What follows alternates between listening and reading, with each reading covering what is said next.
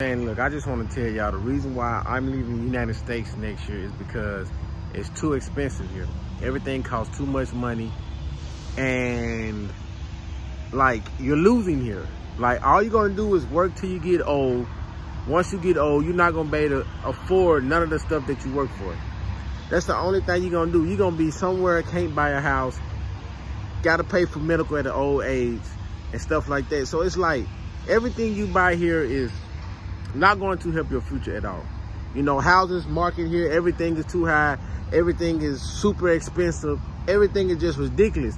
When I can just move to another country and take $50,000 and it transform into $220,000 instead of $50,000 just being $50,000 here. You know, houses over here is too expensive. Everything's just too expensive over here. You know, one thing I learned about the other countries is that houses is cheaper. You know what I'm saying? The houses are cheaper. The thing that is more expensive is like electronics, because a lot of stuff have to be imported because they don't have certain factories and stuff like that. But if you take American money anywhere, you're going to do good. So it's always good for people to save money, because you can take American money anywhere and you're going to do good. But my thing is this right here. In the United States, we're losing.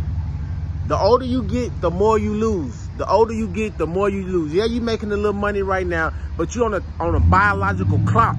So eventually, you're going to get too old to do all of the things that you've been doing in the United States. Everybody now got like 2 jobs. Like, because rent is just ridiculous. You know what I'm saying? So it's like, why even go through that? Like, why go through that in the United States? And especially this color right here, oh, we always catch it. You know, unless we go into a country that's got this same color. Because in this country, we're not winning. We're not winning. Our mind frames keep us from not winning. The government system keep us not winning. Going to school, they give you all those lies about history. They don't tell you certain things about your culture. They don't tell you where you come from. Your nationality been wiped. Your native language been wiped. Every time you try to do something, it's something against you. They'll give you $200,000 in a school loan. They'll give you a car loan, but they won't give you a business loan to help your life. They'll keep you in debt with everything else and keep lies in your face and keep suppressing you. Even people that's not the melanated color is still getting suppressed. Your own people suppressing you.